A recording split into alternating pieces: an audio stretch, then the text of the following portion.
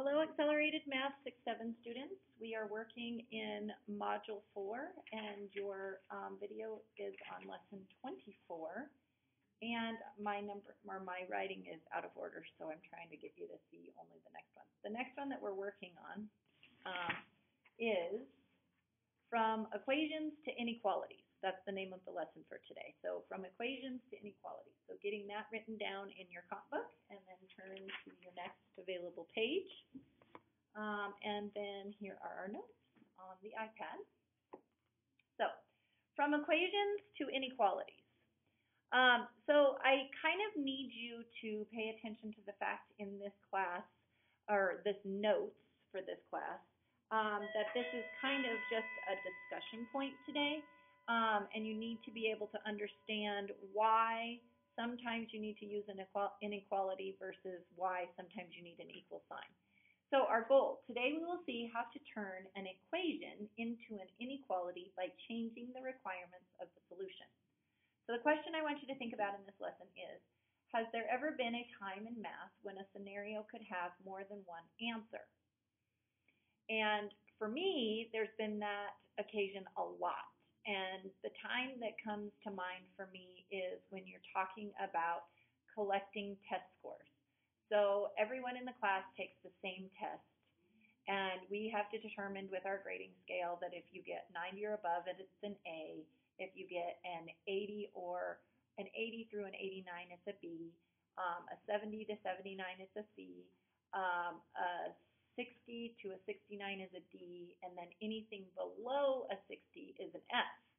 And so for me, a time in math when we would need to have more than one answer would be when we are talking about all of the different possible scores that kids get on tests. Because you could have a 99 and you could have a 92 and it would still be an A. Okay? And so there's many times when you can have more than one answer to have the answer come out correct. And that's what we're going to talk about in this lesson today. All right, so something I want you to check out. In a math class, can more than one student get an A on a test? I kind of already answered that question for you. There are 26 students in the class. The number of D's and F's was exactly the same. 12 students earned a B. Half of the students who earned a B earned a C, and one student got a D. The rest get an A on the test. How many students got an A in the test? Your job is to write an equation to figure out the number of students who earned an A, and then you're supposed to use the tape diagram to find the solution. So we've been working with these kind of problems all week, so this shouldn't be too hard for you to do. So let's go ahead and set up what we're supposed to do. It says you're supposed to write an equation and then figure out the students who got an A. So let's go back to our paragraph because we need to know what we know. All right, so I'm going to make a table because I have fallen in love with tables because that's a really good way to help me organize my thoughts. So I'm going to put on my table all of the kids that got an A, all of the kids who got a B, all of the kids who got a C, all of the kids who got a D, and all of the kids who got an F. And we're going to go back and read it together. Oh, and there's a total column. Okay, so it says there are 26 students in the class. So I know my total has to equal 26. It says the number of D's and F's was exactly the same. So D's are equal to F's. Okay? And then it says 12 students earned a B. So I know I can go to my B column, and I'll show it to you in just a second, but I want to write it down so I can move the iPad. So 12 students earned a B, and then it says half of the numbers of students who earned a B earned a C. So in the C column, I'm going to put half of B, right? And then it says one student got a D, so I know there's one in the D column. Well, if one student got a D, then I also know that one student got an F because D and F equal each other. And then we're supposed to figure out A. So I'm putting an X in there. Okay.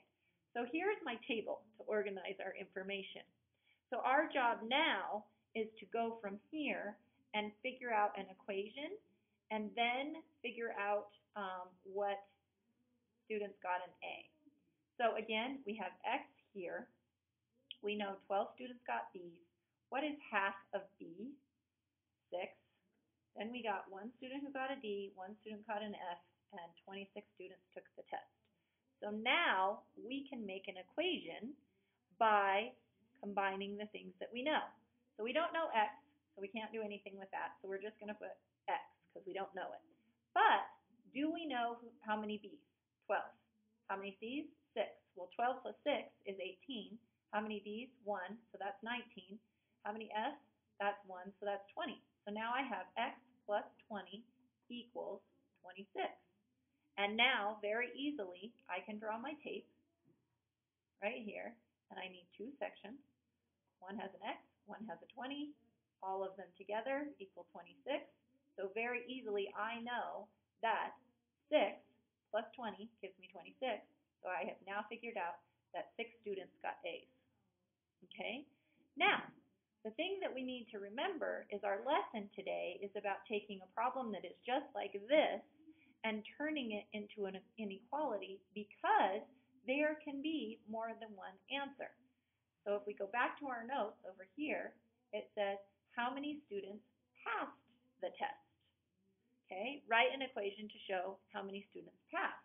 Well, then let's go back to our information, and you all know that passing for us means that you have to have a C or higher. So our job is to figure out how to write students that pass the test. So we're going to take what we know. So we're taking x plus 12 plus 6 equals the students who pass. So out of 26 kids, we can now decide how many kids passed. But there's an easier way to do it, and the way to do it is to show using an inequality. If we are talking about x is representing the number of kids that passed, we could say that x is greater than how many kids who passed. Well, we know that 6 kids got an A, 12 kids got a B, 6 kids got a C. We know that, and that is what we consider passing. So we take 6 plus 6 is 12, 12 plus 12 is 24. So x for passing, because that's what we're talking about, what are the number of kids who passed? X has to be greater than or equal to 24 students. So that's how we turn it into an inequality, because we know that 24 kids passed the test. So when we say greater than or equal to, it could be exactly 24 who did, or it could be larger than that. No, could it be larger than that? No, it has to be less than that. Because if it was larger than that, then we could say that 27 passed and only 26 took it. So we would say it would be less than that. So as you can see, we can take a simple problem that we learned where we found some real absolute answers, one answer, and we can change it into more than one answer. 24 could have passed, 22 could have passed, 10 could have passed, 7 could have passed. So this is how you turn it into an inequality. Okay, so if we go back to our notes right over here, it says write an inequality to show how many students passed, and we did that. X is less than or equal to 24. Remember, an inequality is when we use less than, greater than, less than or equal to, greater than or equal to. Okay, and we have a couple of pages that we're going to work on in our packet that practice with this. I don't want you to be too overly concerned about it because it will make more sense when you do the actual practice in class. One other thing that I want to show you very quickly is in your packet, your practice, you're going to see a problem that looks like this. And you're going to have x plus 8 is greater than 4. And then they're going to give you the numbers 0, 1, 2, 3, 4, 5, and let's say 6.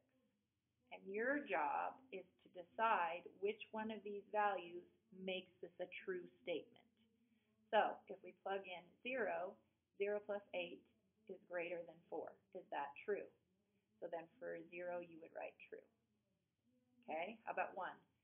1 plus 8 is greater than 4. So you would write true. Okay, how about 2? 2 plus 8 is 10, which is greater than 4. So it would be true.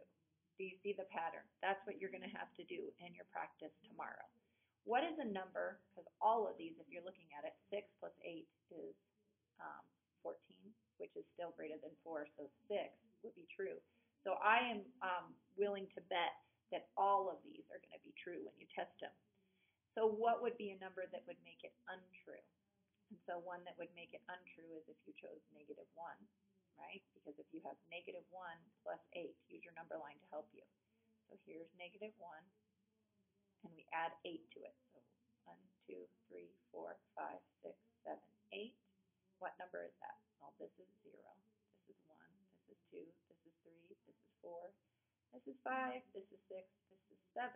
So if we start here and add 8 to it, what number did we end up on? 7. So negative 1 would make it true. Oh, darn it, because negative 1 plus 8 is 7, and 7 is still greater than 4. So negative 1 wouldn't even work. So do you see how plugging in the different values can tell you whether the statement is true or false? That's what you're going to have to do in your practice. Okay, so let's go back to our goal for today. Today we will see how to turn an equation into an inequality by changing the requirements of the solution. Our question, has there ever been a time in math when a scenario can have more than one answer? How could we represent it? And we represented it with an inequality. So that's all I have for you today, and I will see you all tomorrow. Bye!